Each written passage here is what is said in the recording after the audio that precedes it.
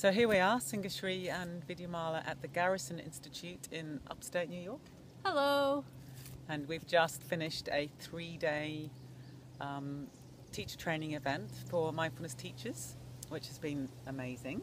It has been really fantastic.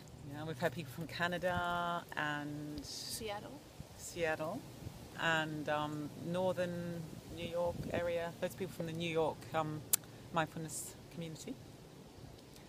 And as you can see, it's a very, very beautiful place. That's the Hudson River over there. And really wonderful. Our band has just arrived to take us away. Yeah, so we can't say anything more now.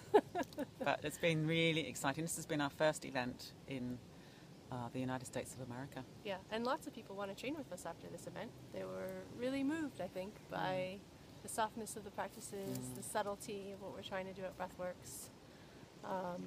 And these are people who've been teaching mindfulness for a long time. And many of them, I hope, will come back and do more. And they were a really wonderful group to work with, very, very mature and real. Yeah, really wonderful. Okay, our minibus has come. We have to go forth to get the train back to New York City. Over now.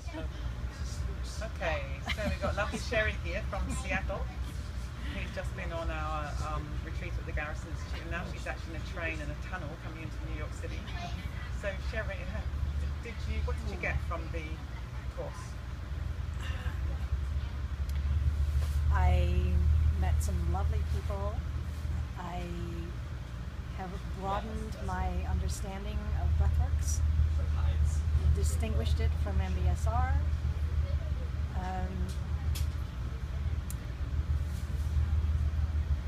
I can't do this. And you sang a glorious song. I did sing a glorious song. You sang glorious song. Oh, I'm going to do it now. Should I sing it? Yes, sing the song. Yeah. I got a river, let's see, how does it go? I got a river of life flowing out of me. Helps the lame to walk and the blind to see. Opens prison doors, sets the captives free. I got a river of life flowing out of me. Yeah, fantastic. Yeah. That's what I learned.